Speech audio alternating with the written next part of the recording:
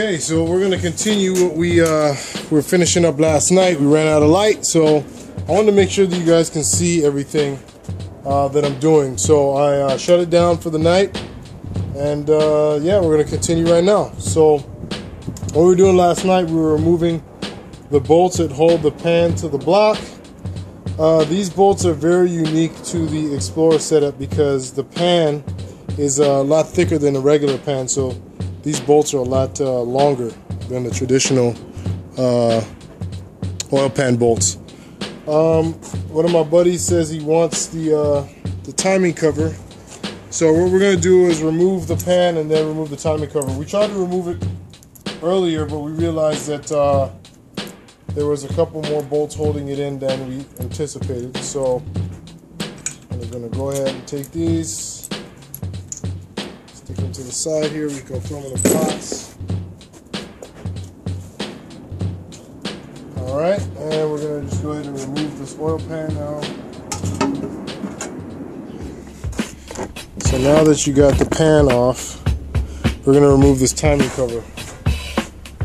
Okay. Now see there's 4 bolts here. You can see they're broken off. One is broken in there. But these 4 bolts are what attached to the oil pan at the bottom of the timing cover. So, alright, so we've reached, we're getting down to the final stages here of the disassembly. So this is the cam sprocket right here, and this is the crank sprocket. As you can see, it's got the teeth and everything. And this is the double roller chain. It is really, really worn out. Look how loose that is. That thing probably jumps like hell at high RPM. So we're going to change that out too. Alright, so before we move the crank sprocket and the cam sprocket, we're going to turn this over. So we're going to take out the lock. Turn the motor over.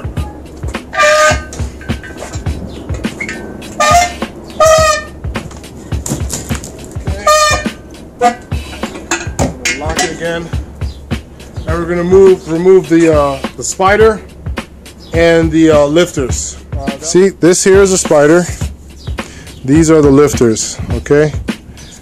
Alright, and there's little keepers there too, and I'll show you exactly what that is in a minute. So remove these 2 bolts here, and the spider will lift out, and then you can lift out each one of the lifters, okay? Now these, I tend to like to keep them according to their bores, so because we're not, most likely not going to be buying new lifters in case we don't want to buy them, we just want to keep them in order. Now if any of them have any visible damage on the surface of the roller, then yeah, we're definitely going to replace it. But what's good about hydraulic roller setups is they're not as sensitive as the flat tappet setups, okay? So they don't have like the same engine wear-in properties as other motors.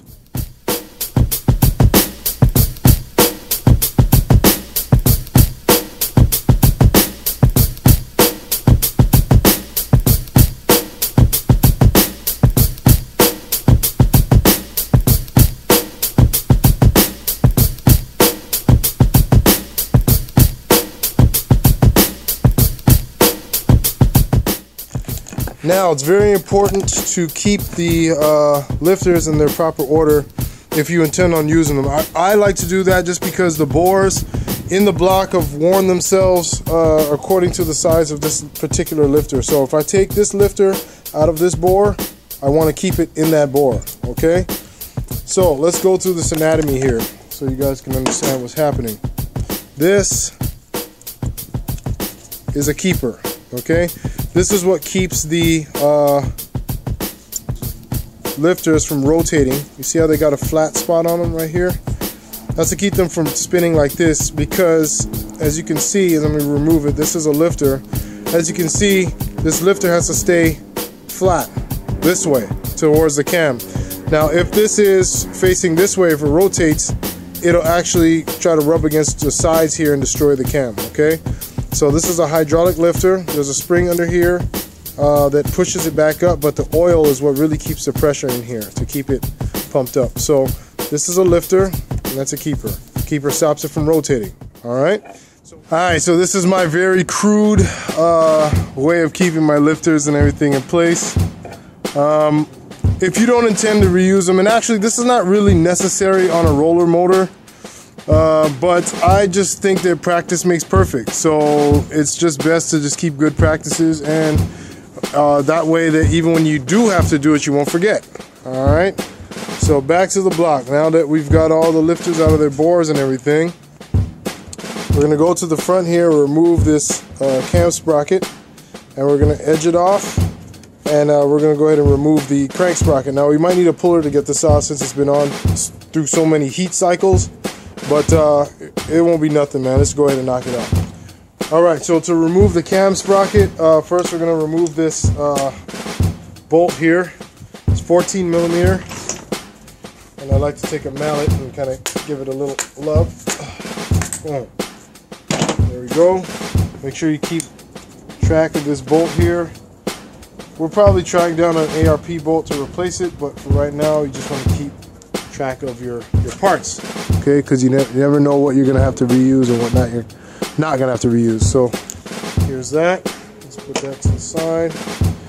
And then I'm going to take the wrench here.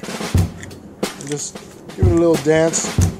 Nothing too over the top. You just want to just tap it a little bit, and just have some patience, guys. It'll come out.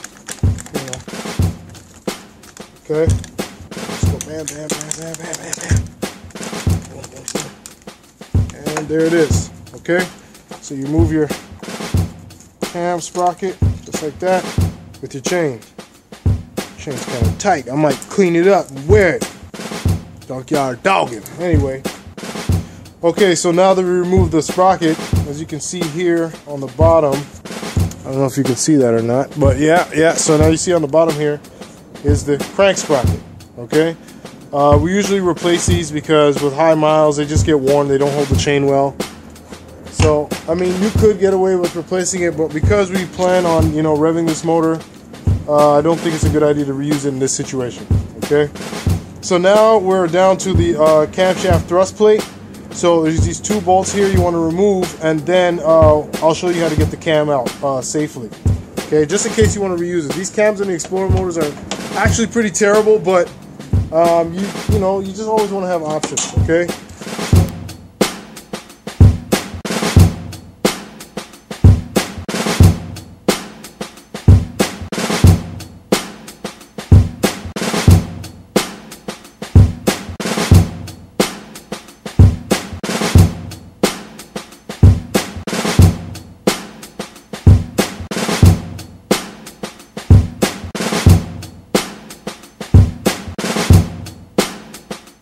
So after you take those out, you're going to remove the cam thrust plate.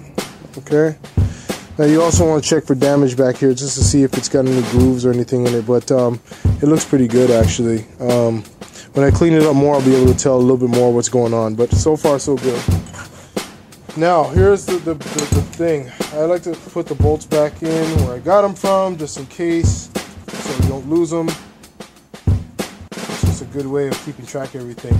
So to pull the cam out, because everything's all greasy, you're not going to have a lot of grip. Okay, so what you want to do is you want to thread we'll take the washer off. Okay, thread the cam bolt back in just a little bit and yank on it. Okay, it'll start to give. And as it comes out, just get a little bit more. And you don't have to really be careful at this stage because we're replacing the cam bearings at the shop. So here's the cam. Okay, that's your piece of crap Explorer cam, no power having, just a torque. This cam is for torque, and it's just it's just not a good cam. So yeah, this is gonna go in the junk pile unless one of you guys want it. You can email me and you can have it. Okay, so we're in the final stages of this breakdown. So what we're going to be doing is taking the rods loose, pushing the pistons through the top of the motor, taking the mains loose and removing the crank, and removing the oil pump and the oil pump pickup. Okay, so first to remove the oil pump pickup, we're going to remove this nut from the number 3 main with a 14mm socket and ratchet. Next, you want to remove the two 14mm bolts that hold on the oil pump, which is located here.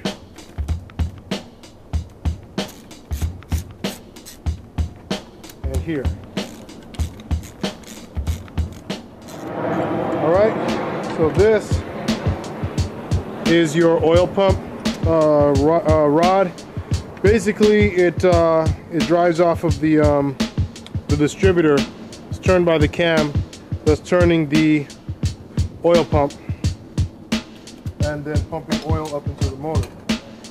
I have made the grave mistake before in the past of this rod falling off into the pan, starting the motor, and it ate everything in the motor within 30 seconds.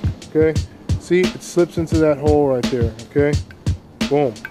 The reason why it's got this cup on it is sometimes it gets caught up on the distributor, and when you pull it up, this cup is supposed to stop it from coming through the hole and keeping it in place. So it's a very, very good thing.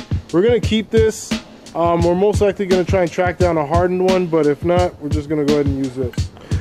Now is the time to take out the rods and push the pistons through the top of the motor.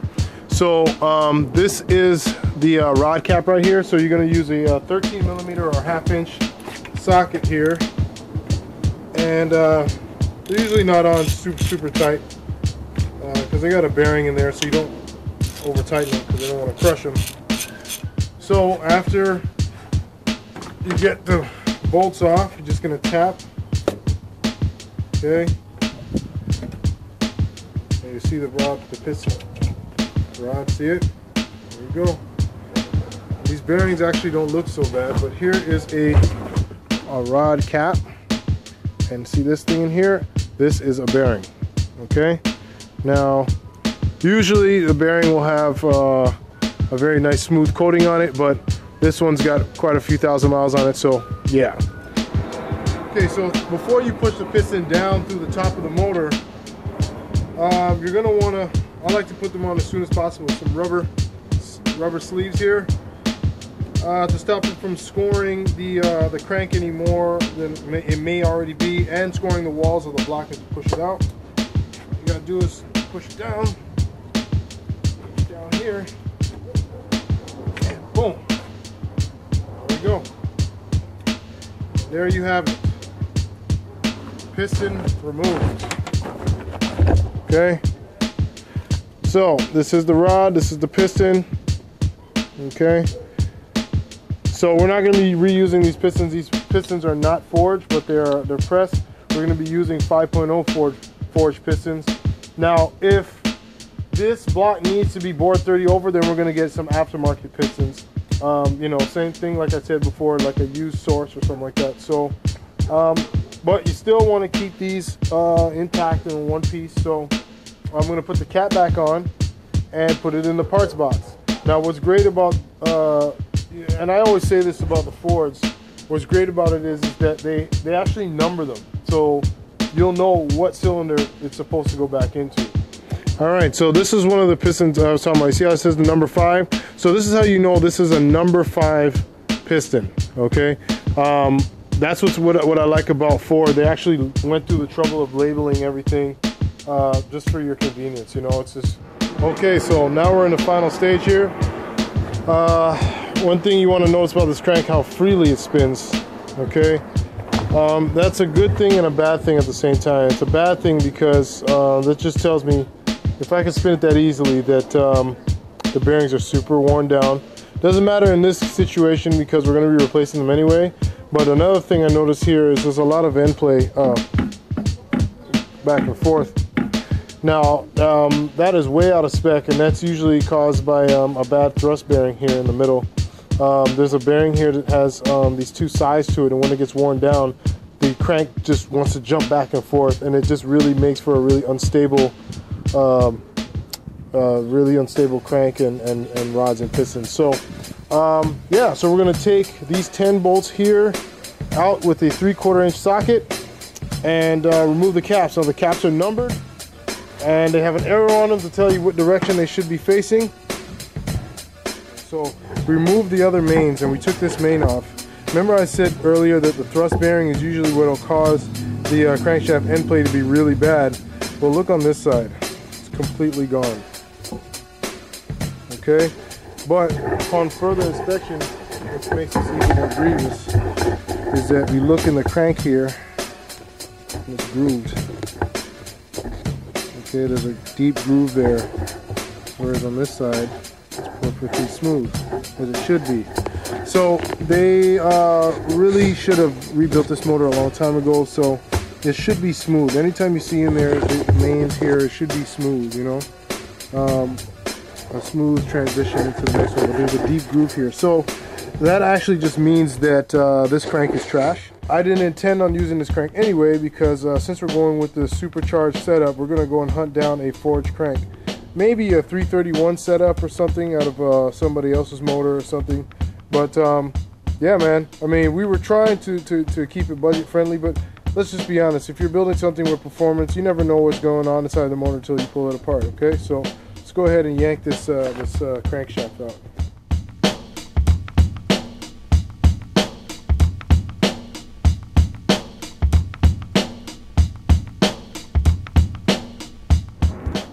Okay, so now that we got the crank out, we want to put the mains back in, because we're going to have this block line hold because of the severe damage that we've seen on the crank. So we're going to have it line hold, because this is not that's not good, and you got to make sure that everything is perfectly round. So you don't got to put them back in all the way, just thread it a couple times to make sure that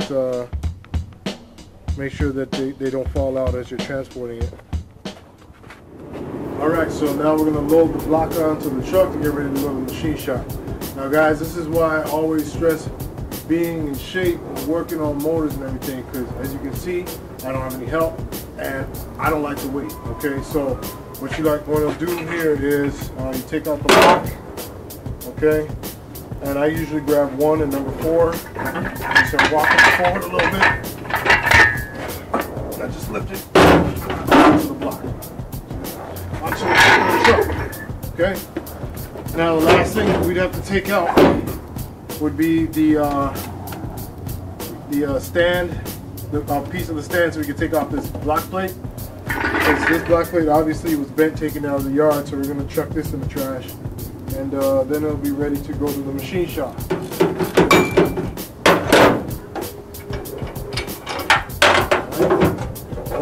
Take that loose, stick it back, stand, lock here, and then just take the block plate loose. Alright, so that concludes our engine breakdown for Project Mayhem. So what we're going to do is send this block to the machine shop. We're going to have them hot tank it, clean up all the grease and the oil. We're going to have them magnaflux it, check it for cracks. We're still on the fence about boring it 30 over or not, because we want to use the factory forged pistons, but if we have to, we'll bore 30 over. The reason why I'm trying to avoid from doing that is, you know, it raises the compression, and it also adds to the difficulty of finding the parts that are going to fit right into this. Also, we're going to run a line home to make sure that the mains are nice and round, since we have that crankshaft problem. And we're also going to just deck the block, just give it a light deck just to make sure that it's nice and flat when we put it in. So yeah, so next time you're going to be checking us out, I'm going to be pulling the motor out of the other motor out of Project Mayhem, and getting the parts for this, so which means the bearings, you know, the gaskets and the seals and all that other good stuff. So yeah, until next time, we're getting there one episode at a time. All right, Junkyard Doggin.